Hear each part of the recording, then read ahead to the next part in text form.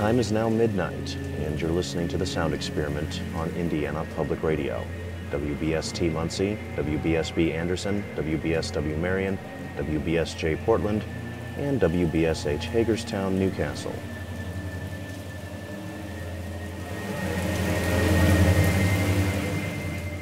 My name is Dan Kroll.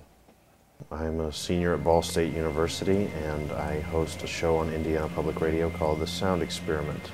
We're going to hear his work, Analog Number 1, Noise Study. The Sound Experiment is a program that's on every Sunday at midnight, and it's about experimental music. The work by the Australian composers Julian Knowles and Rick Rue. And each show has a variety of experimental music, which is music that's kind of hard to classify.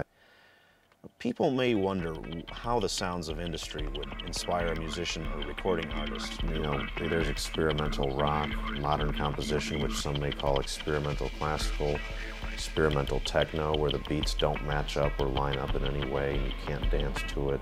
There's really a lot of different kinds of music that could be called experimental. Mainly music that's just kind of breaking the rules and isn't traditional in its composure. Matt Gonzalez used to write for The Sound Experiment. I'm a big music fan. I've been writing about music for a couple of different websites for about a year and a half now. A lot of people would even argue that it's not music. He actually did give me a bit of a boost as to approach explaining experimental music, as it's not always the easiest thing to do. I think more the way we think is more along the lines of the way experimental music is composed, because I don't think we think in a beat necessarily. And while harmony and timbre and pitch are really nice to have in music, it's not always necessary. To me, it evokes this sort of like joyous reaction from the listener who's willing to give it a chance. Hello, how you doing? This is a flyer for my radio show. It's on Sundays at midnight. Open-mindedness is the key to enjoying this kind of music.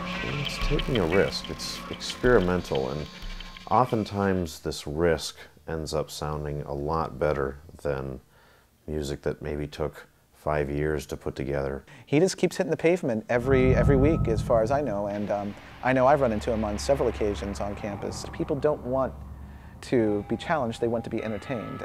But some people do want to be challenged, and those are the people that the Sound Experiment is meant for. Music that requires the listener to give it a chance. And that's the kind of music that Dan plays. It's not the kind of music that you can listen to and just enjoy effortlessly. I mean, it requires an active effort on the part of the listener. I'm Brian Eckstein. It's 18 minutes past 8 o'clock. Dan Kroll's with me.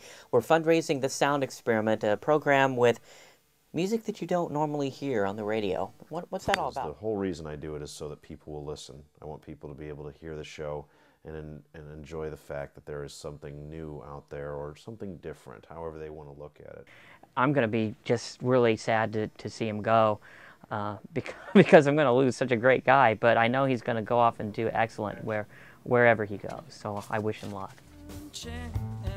One chance to get everything right. My friends, my